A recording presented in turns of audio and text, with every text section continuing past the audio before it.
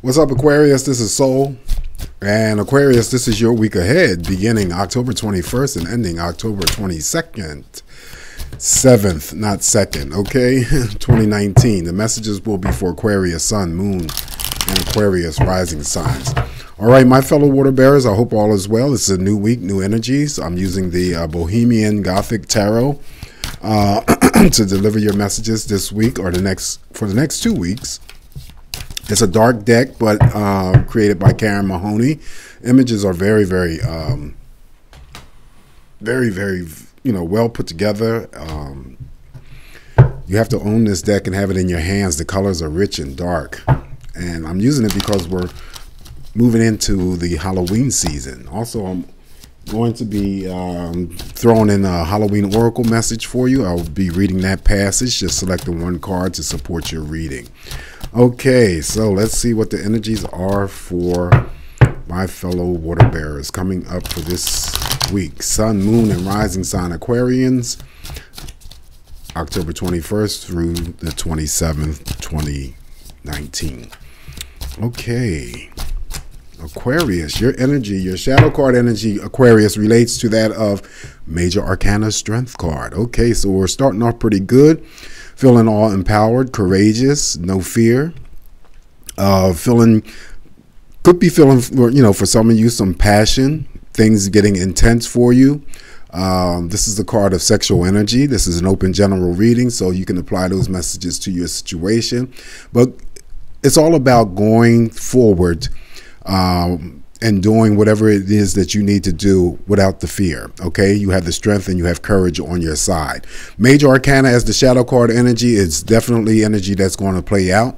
The strength card is Leo, and then other fire sign energies, Aries and Sagittarius, male or female. So we have the strength card in the upright, and our focus, however, is on, there are some reversals, I forgot to mention that, and then we have the Ace of Cups that's in the reverse position. Keep in mind, when the Ace of Cups shows up, or any ace that shows up in the reverse, it's still a good card, okay?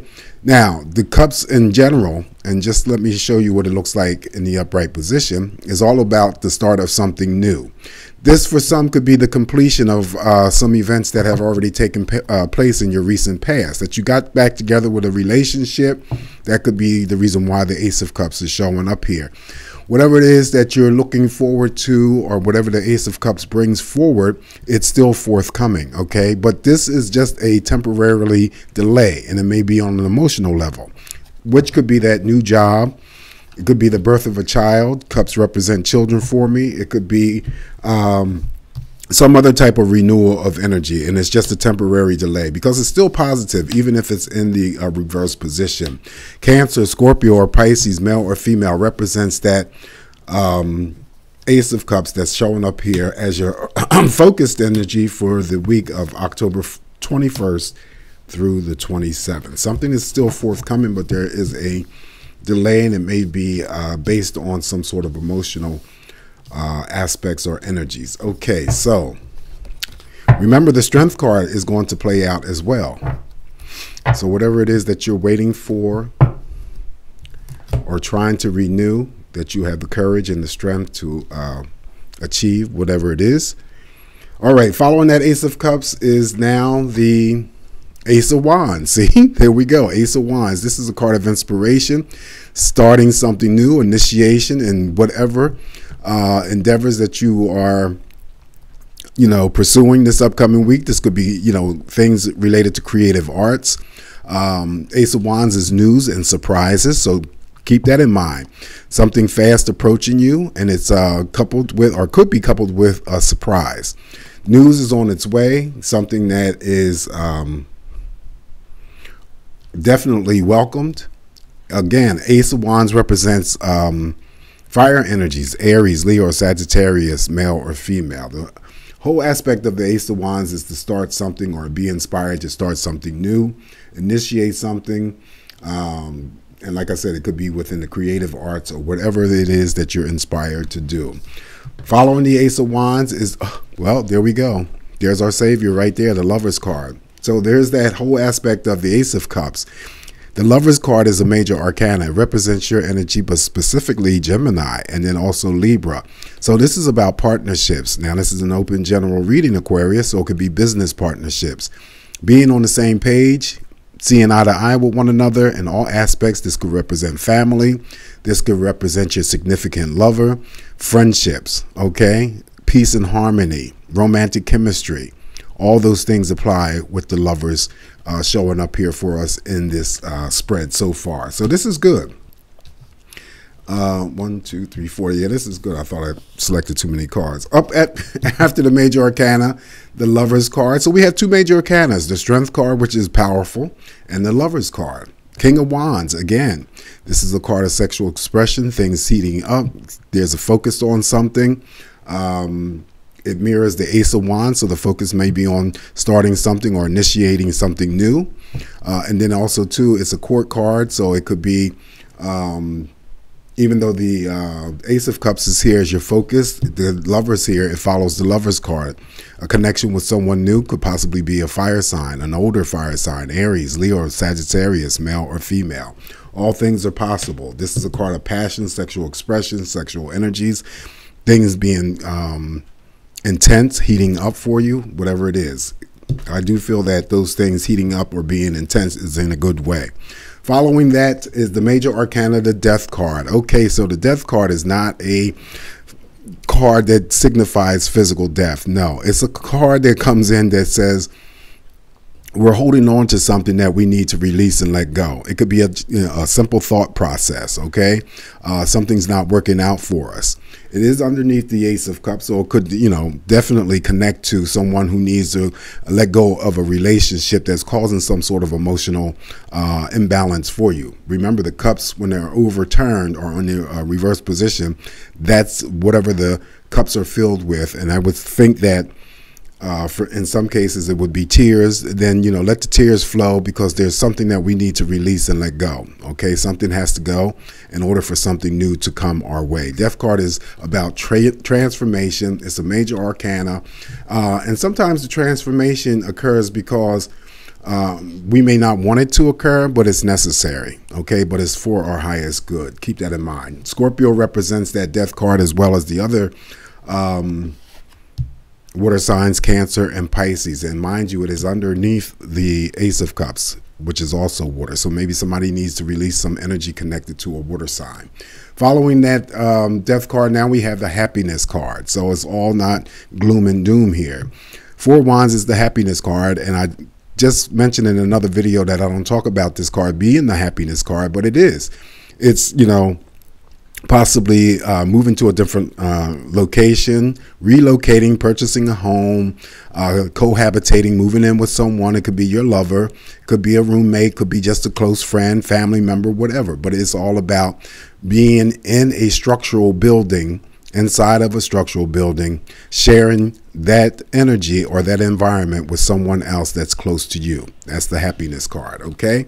Aries, Leo, or Sagittarius, male or female, represents that 4 of Wands in the upright. Someone could be purchasing a home, moving to a different apartment, condo, you name it. It's all there. Now we have the major arcana, the Hermit. So you are getting some major 1, 2, 3, 4. You have 4 major arcanas in an 8-card spread. So the energy for you is going to be, for some of you, very, very intense. And some of it is not only intent, but it's going to be positive. Okay, let's keep that straight, because this is a neutral card for me when it shows up. There is some aspect or energy that we have to disconnect temporarily. This is a card of meditation. Okay, it's a card of meditation. We have to evaluate something. We have to go do some soul searching or go within to figure out something that may crop up for us this upcoming week. But we're going to come out with a clear, brighter perspective. That's how neutral this Hermit card is. The Hermit card represents Virgo and other earth energies, Capricorn and Taurus. And it could be just simply, a meditation, that some of us just go into meditation, however the meditation works for you. The Hermit card is underneath the Lover's card. So it's definitely some of us disconnecting our energies is because it's based on the other people that are in our lives, okay? Last card that I have for you is, well, you have another one, the fifth one, the Empress. This is growth and expansion. This is a pregnancy card, so there could be news for those females out there who receive pregnancy news. The answer is yes. If you are doing in-home pregnancy testing or going to the hospital, someone could be giving a birth of child. This is a relationship card, beauty, and beauty. The Empress represents beauty, peace, harmony, involving all relationships, growth and expansion in some type of area. You have to apply that energy to your situation. And then the Empress mirrors the Death card. So if there's something old that's not working for you, whether it's a relationship or not, then, you know, this is the growth and beauty of allowing your energies to release something that's no longer resonating for you for your highest good, Aquarius. Let it go. And then something new is going to, it's a guarantee by the Death card that something new is going to transform for you. And then to validate that at the very end, your last card is the Empress card, something growing and something expanding, whatever that energy is for you. Okay, so we have the Empress, the Lovers, even the Ace of Wands, Four of Wands, and our Strength card is the Shadow card energy. So this is actually turning out to be a pretty damn good week for some of us, but we will have to wait and see. Throw the comments in. I would appreciate it. Let me know how the energies are opening up for you. And remember, this Ace of Cups is just the focus of things still forthcoming, but there's just going to be an emotional delay, or there's a delay in some type of aspect. So it could be a birth of a child, it could be a relationship or connecting with someone new romantically, but it's coming. The Lovers is here, okay? The Empress is here. Death card almost guarantees that there's something new that's about to enter into our life. And like I said before, whether we want to release it or not, sometimes that Death card comes in here to be a reminder that the universe will shake something up for you to allow you to, well, not allow you, but removing something from your life that is not working for you, because the ultimate goal for everybody is to be happy. Okay, that's the ultimate goal, and we may not see it as that as we're going through these painful transitions and transformations, but then after it's all said and done and the dust settles, then you figure out and you find out that it is for your highest good. Okay, so the card that was selected for you, Aquarius, to complement your, look at that. This is the Skeleton, and it's also the Strength card. Okay, so let me see what the Skeleton says here. I'm just going to read, because these are long passages, and I'm just going to read a few things for you. If I can find it. Skeleton. Yep, 52.